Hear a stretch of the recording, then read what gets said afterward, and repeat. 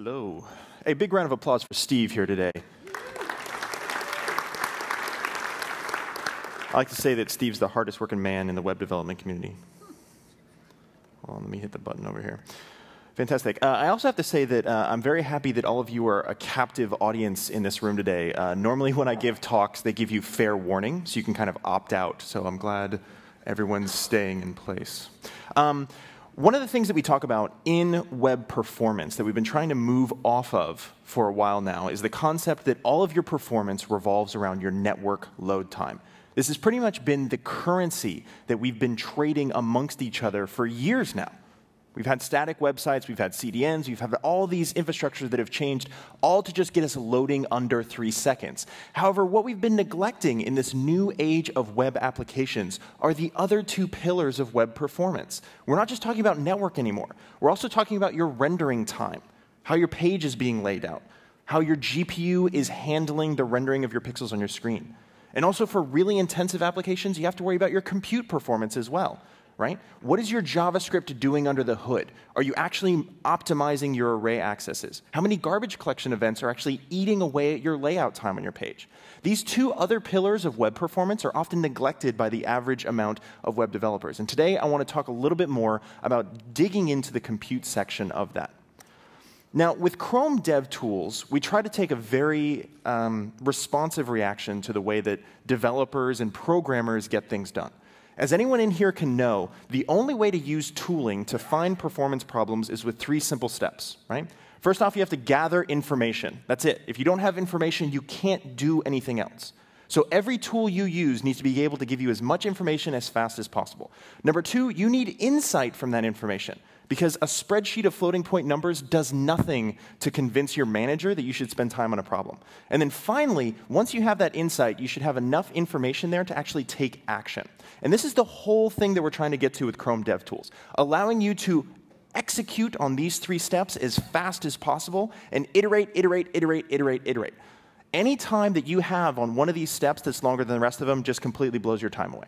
So what I want to talk about today, and please don't take any pictures of me while I'm hunched over Noterback style on the thing here, is just kind of walk you through Chrome DevTools and take a look at what we can do to find some of your memory performance problems. Now, a lot of you serving static websites today, you're not really going to get this. You're going to be like, why are we worried about memory? We should just be sending images and static. That's great. But for those of you in here truly pushing the boundaries of the web stack, this is a talk for you.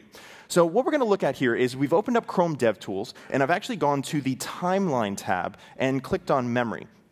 Now, what I'm going to do is I'm going to start recording, very simply, and then just create this button here for this demo that's just going to start creating chunks. Now, what you're going to see is 3 main panes here. The top one is sort of a timeline view that's showing you how many megabytes are actually allocated on your heap right now. Below that is actually events that are occurring, and then final, down on the bottom there is actually sort of a graphical breakdown of where the memory resides in your native heap. So I'm going to go ahead and stop this now.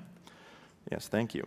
Now let's move over here. So you can see that our heap is, of course, changing. Now this particular demo is crafted in a specific way that we're forcing garbage collection events to occur. So what you can actually see is we've got about 22 megs. A garbage collect event occurs, and we drop down. And we can see this correspond on the timelines down here as well. Boom. You can actually see 3 garbage collection events had occurred in that small little time window.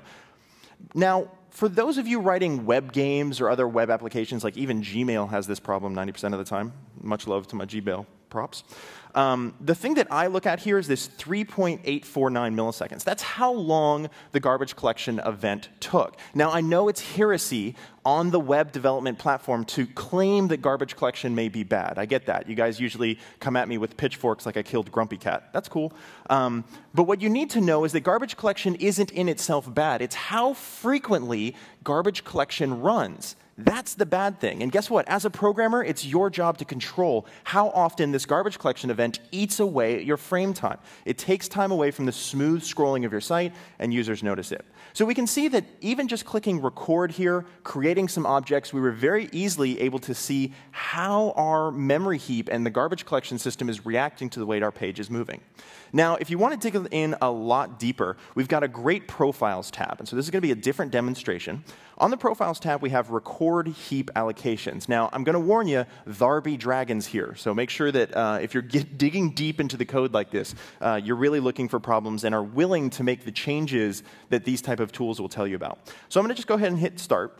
And what this is going to be doing is this is actually showing us the blue vertical lines on top there are allocations that are actually occurring, and the gray lines that you see behind it are where objects have been freed due to a garbage collection event. So now I'm just going to hit this button, and you can see that we'll jump from about 5K up to about 100K.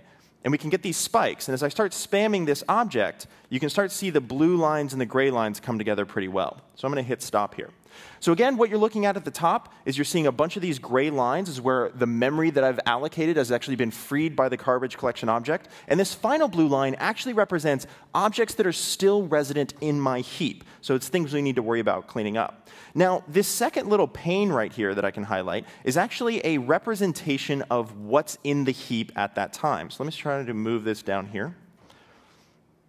And so we can sort of scale our window so you can see what's going on. And we can see that there's actually about a 320K object, or 320K of memory is actually going to the item type. And so we can expand this and start scrolling down and see that, yes, there is in fact an X object, or an object name X, and there just seems to be hundreds of these things that have been allocated, which makes sense because if you actually go look at the source code here, you can actually see that the function item X actually allocates a property on an object with X that's actually given a very large array of data.